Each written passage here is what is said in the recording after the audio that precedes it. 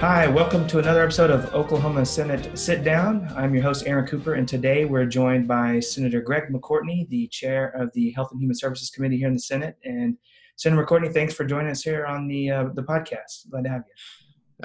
Absolutely. We're becoming pros at this Zoom type thing, I guess. It is. I mean, it's really it's a great time saver. That way we don't have to be at the Capitol at the same time, or I don't have to meet you in your district and take away time from what you're doing in the interim. So this way we can get together, and then the folks at home can hear from you and all the things that went on this session. So speaking of the interim, the session ended officially on Friday, May 29th at 5 p.m. So has your summer been so far? What have you been working on? I tried to take a little bit of time off. It had been a while since I had done that. I'm not real good at taking time off. But tried to take a week off there at the beginning, and now kind of getting back into the groove, and more than anything right now trying to kind of reassess all of those goals that you had starting the session that never happened because of the coronavirus. Really just taking a look at where we are and trying to figure out where we need to go now.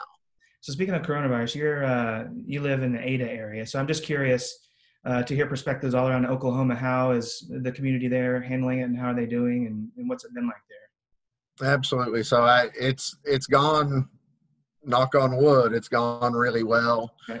In Pontotoc County, we held even for a long time. We've had a little bit of a spike recently, but generally things are open back up. Got to teach Sunday school to a actual classroom full of people for the first time last Sunday, which was wonderful to get everybody back together. So it's great to see life slowly but surely start moving back to something close to normal. Yeah, and that's good to hear different perspectives from around the state, because a lot of times where the TV stations or the news channels are focused on Oklahoma City, Tulsa, huge metro areas, and the story might be a little bit different in different parts of the state. So good to hear that things are getting back close to normal and life's resuming as everyone's still taking their precautions as they see fit. So that's good to hear. You mentioned this just a second ago.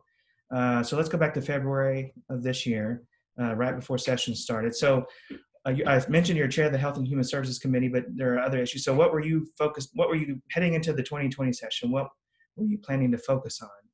And what kind of goals did you want to accomplish? Yeah, my biggest focus, I had a handful of bills.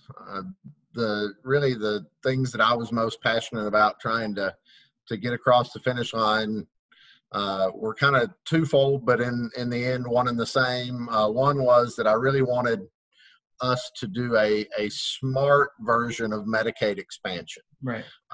And so what that looks like and how we can do that better than what other states have done, in a more rational way than what other states have done. Mm-hmm. But I thought it was important for us to get that done this session. And then alongside that, what's become in the past couple of years really my biggest passion on the healthcare side is trying to figure out how to bring down the cost of healthcare. Yeah. It's just absurd how much we pay compared to just 10 years ago. Right. And I think alongside Medicaid expansion, we could have solved that problem, not just for the Medicaid population, but for everybody in the state of Oklahoma. So those were my two biggest. When you talk about aspirational goals, mm-hmm. Those were the aspirational goals, alongside a lot of other bills that were just small but very necessary things that needed to get done. That anyone who looks at their budget or looks at their bills can verify what you said. Their healthcare costs have skyrocketed. So that's something that we'll continue to work on going forward. We'll get to that in a little bit. So we're rocking along in February. Things are going normal. We're having committee meetings. We're hearing bills. Things are going, and then and we're starting to hear internationally and then nationally cases of COVID, and then COVID hit us here in the Senate really before a lot of people in Oklahoma. March 17th, we learned that a Senate employee had tested positive. So that day, the entire Senate was quarantined, and we consulted with professionals from OU Medicine, and we were tested. So I'm curious, just your perspective of that day. What were you feeling? What kind of take us back through that a little bit when kind of the Senate ground to a halt for a time? Yeah, it was bizarre. The whole thing, because it really, ours coincided with the thunder and everything that happened there, and kind of the world shut down, and then a member of the Senate staff was really one of the first people in the state diagnosed. Mm-hmm. And so that put us into quarantine. For me personally, I have a cheap, it's 400 square foot apartment Right. in Oklahoma City. I do not have Wi-Fi. I do not have a television. I show up there, I sleep, I wake up, I go back to work. And all of a sudden I was quarantined to that apartment. So that was a little painful. Right. Had my sister, who lives in the Oklahoma City area, went grocery shopping for me. So at least I had some things to eat. Yeah. And spent a handful of days there quarantined inside this apartment. So it was absolutely bizarre. I was separated from my family, but didn't want to come home in case I was infected. The last thing I wanted to do was infect my family or bring it back to my district. And that's really something that, in hindsight, that was at a time when no one really knew that much.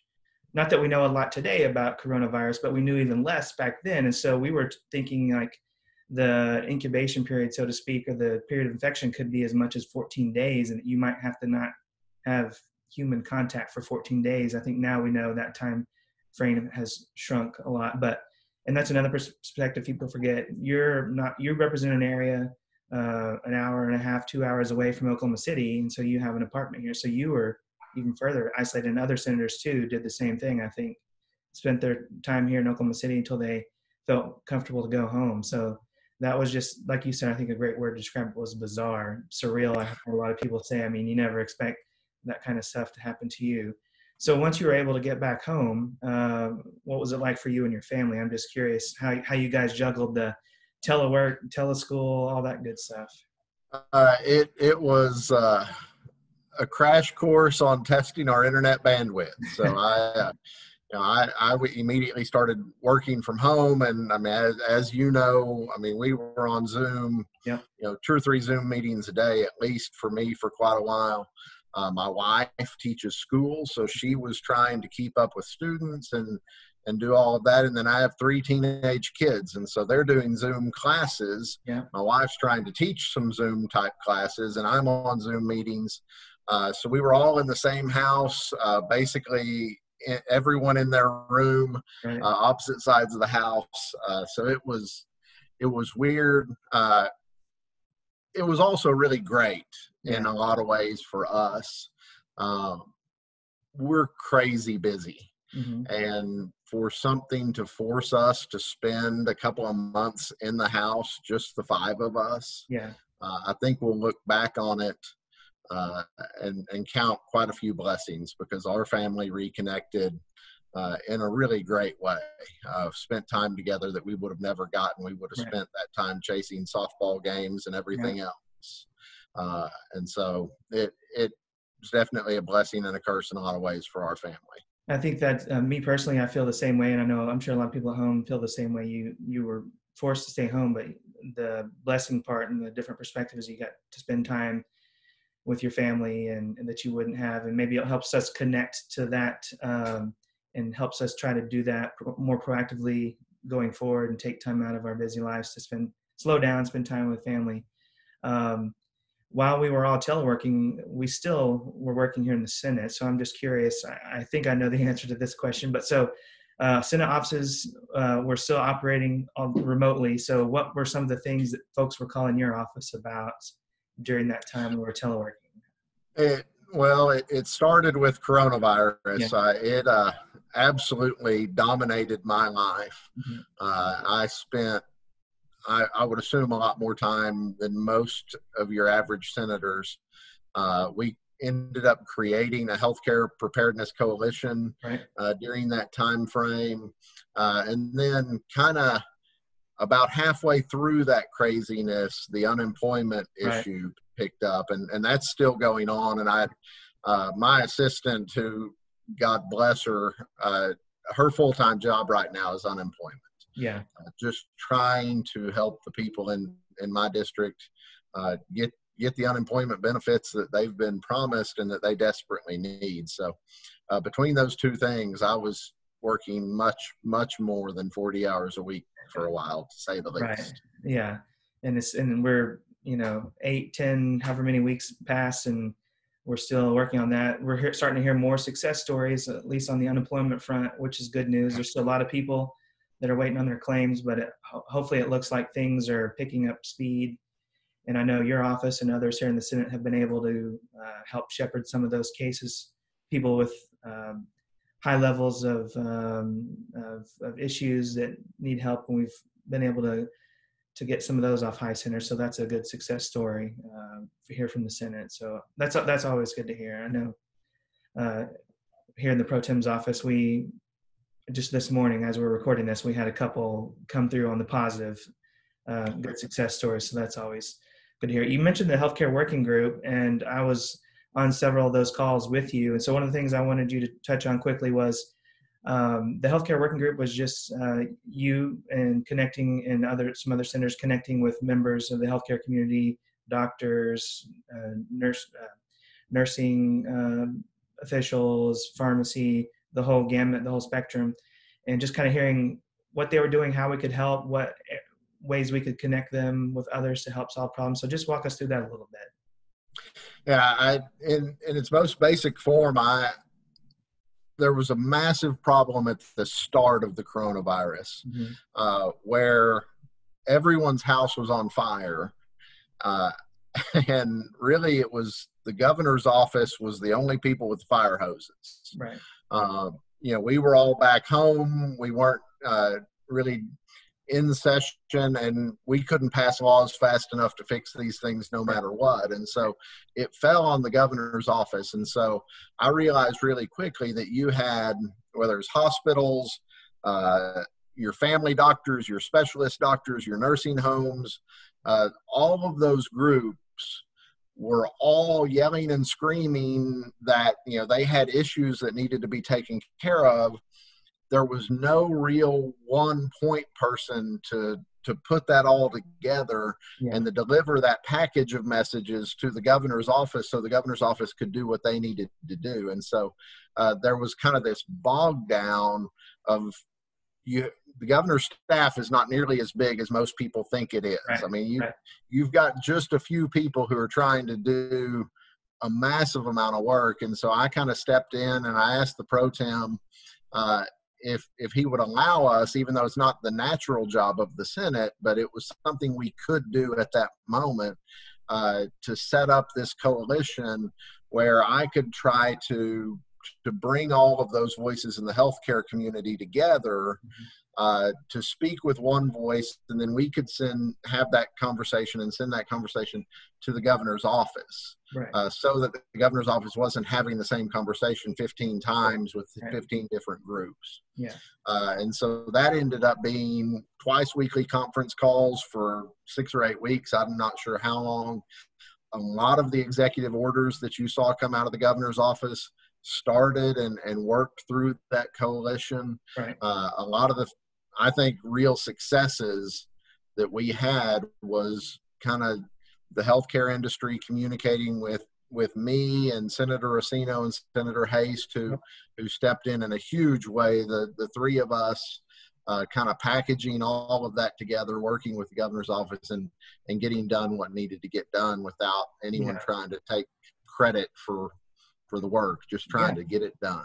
It's a really good example of kind of a whole of government approach. We were, you and the Senate were stepping in to see how we could help. And like you said, when you have 15, 20, 25 people all wanting a piece of your time, it can be hard. And so it was good, I think, good to funnel that communication and boil it down to the essence, because that was really in a emergency crisis mode that we were in early on in the pandemic and the quarantine, where we didn't know what was going to happen, when there were forecasts of just unimaginable toll on the state. So I think it was really good and really successful, and a lot of those things came to fruition. So during quarantine, the Senate met one time in a special session. People may remember those photos of senators and then House members in their chamber wearing masks and gloves on the floor. And we met to approve the catastrophic health emergency. So walk us through real quickly why that was important for the Senate to come in. Again, that was on April 6th when we met, so very early on in the pandemic. Right. So it was essential for us to come in. At that point, again, I thought best case scenario at that point was that there would be 80 people in my district that died. That was best case scenario from all the data that we had. And so that catastrophic health emergency was the Senate saying, hey, during this pandemic, we want the governor to be able to do whatever he possibly can to save lives in our state. And so we came in and took a vote that I never in my life, if you would have told me I would vote to give the governor of the state that much power, I would have told you were crazy. But it was absolutely the right vote at that time. And I'm proud of the legislature for coming in and doing what we had to do at that moment, for sure. And that catastrophic health emergency was kind of formulated and worked on and passed in the wake of 9/11 when we were, and if you read the plan, you can see that it's looks to things like bioterrorism or so, and it's even talks about transporting people around and patients and stuff.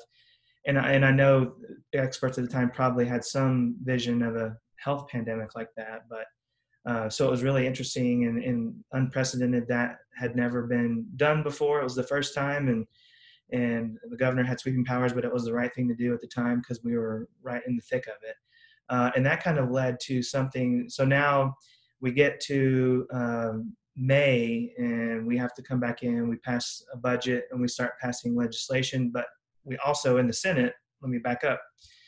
While we were working remotely, the Senate is charged with advising and consenting to governor's nominations to many agencies, boards, and commissions in the state. And I think this year we had well more than 100, and probably more like 150, close to 200 executive nominations to consider. And we did that remotely with senators participating from home like you are in this podcast, and the executive the nominees themselves participating from their home.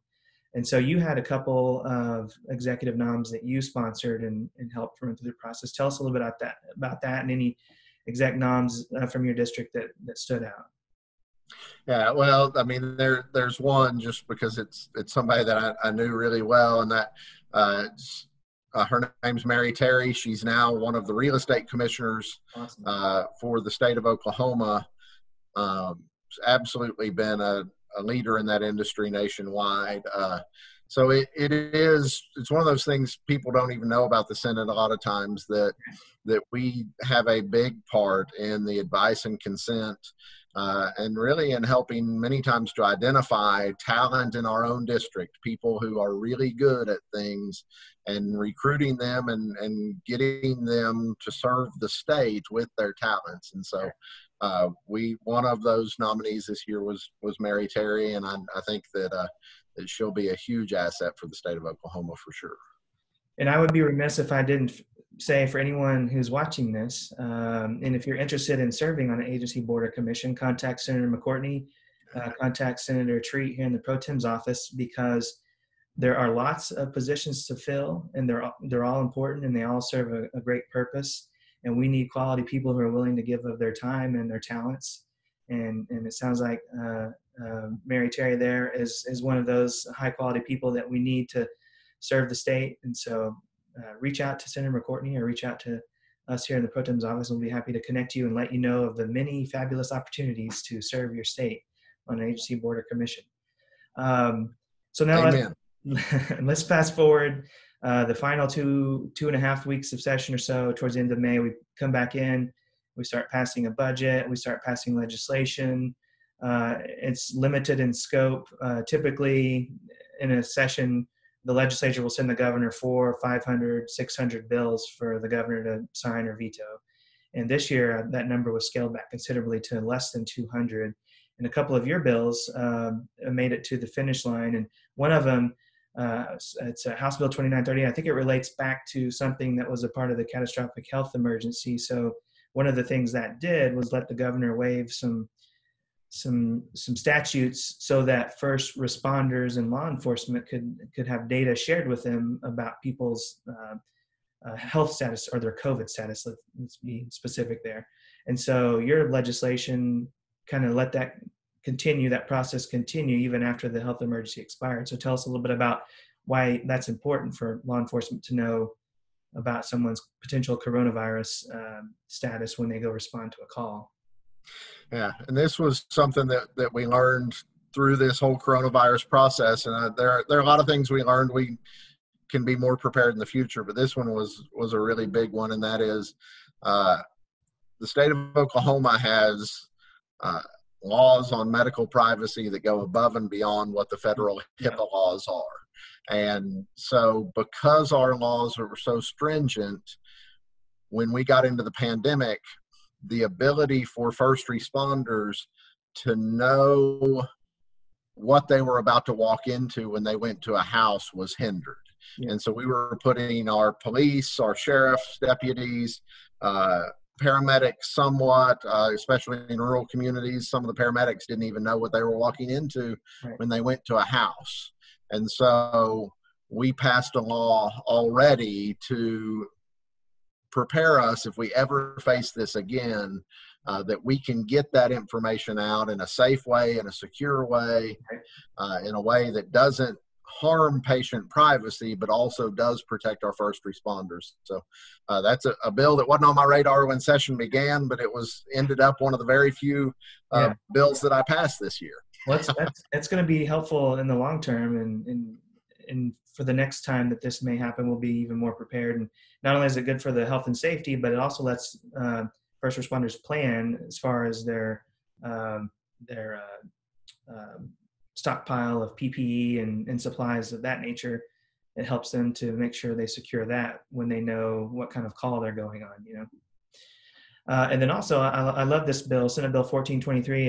It's kind of simple in nature, but I think it'll have huge impact long term. So tell us a little bit about Senate Bill 1423. Right. So that's Tobacco 21 is how everybody knows it. The federal government moved the smoking, or not smoking, but the tobacco age up to 21 years of age. Right. And so our state law still said 18, so it was in conflict with the federal law. A lot of people don't know that there are a lot of federal funds that come along with the enforcement of the tobacco laws. Right. And so the state of Oklahoma having law that didn't match federal law, we were actually at risk of losing a lot of money. And then, of course, not being able to actually enforce the federal law. And so this just updated our statutes to match those new federal statutes, so that the tobacco age in Oklahoma is now officially 21 years old. Both state and federal law say that. And that allows state law enforcement to actually enforce those laws and to draw down those federal funds for doing it. That's great. And also, you know, here in Oklahoma, as you well know, and I know I've heard you talk about this before, our health in Oklahoma suffers from high rates of smoking. And so anything we can do to address that, to get people healthier, to smoke less or to smoke not at all, is something good for the health of our state in the long term. Yes, and I could go on and on. I know you want me to be brief, but absolutely, tobacco use and the lack of exercise and poor diet, they attribute to about 60% of the deaths in the state of Oklahoma. So that law in itself will save lives, but in the long run will save the Oklahoma, or the taxpayers of Oklahoma, a ton of money, because the healthier we are as a state, the less we have to spend on healthcare. Great. Yeah. Good to hear. Okay. So I think that's about all I wanted to cover. And I appreciate your time. Before I let you go, so now the Senate and the legislature is in what we call the interim, which just simply means the time when we're not in session here at the Capitol, but it's not like we're on summer break. The work still is ongoing. So tell us a little bit about what kind of plans you have in this interim. One of the things the Senate does and the House does in the interim is have interim studies, and it's a chance to kind of dive deeper. So give us a little highlight of what kind of plans you have this summer and fall as we get ready for next year. Well, I've already mentioned the cost of healthcare. We're definitely going to take a look at that. There are quite a few different programs that other states have tried. One is called Right to Shop, which I'm completely fascinated in. And so we're going to study that. We're going to look at it. And basically it gives consumers the right to know how much their health care is going to cost before they go buy it. Oh, wow. And right now, we don't. We have no idea what we're about to spend until after we go get the care, and then we get a bill and we have to pay it. Right. So I want to look into that and a lot of different ways that we can finally get control on healthcare cost. I'm assuming the outcome of the state question on Medicaid expansion probably will determine what my life looks like. If that state question passes, it is my assumption that the pro tem is going to ask me to dedicate a whole lot of my next year into trying to implement that plan the best way as possible. Having a state question that puts a federal program into the state constitution is going to be a real challenge.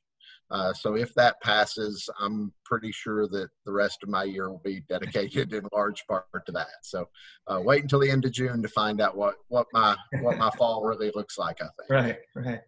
That sounds like potentially, we don't know how the voters are going to decide, but potentially that sounds like it could be a huge issue that you're going to devote a lot of time. But we're glad here in the Senate that you would be the person working on that. So thanks, Senator McCortney, for your time, and appreciate you joining us here on Oklahoma Senate Sit Down. And we look forward to talking to you again sometime in the future to get an update on some of these issues. And so thanks again for joining us.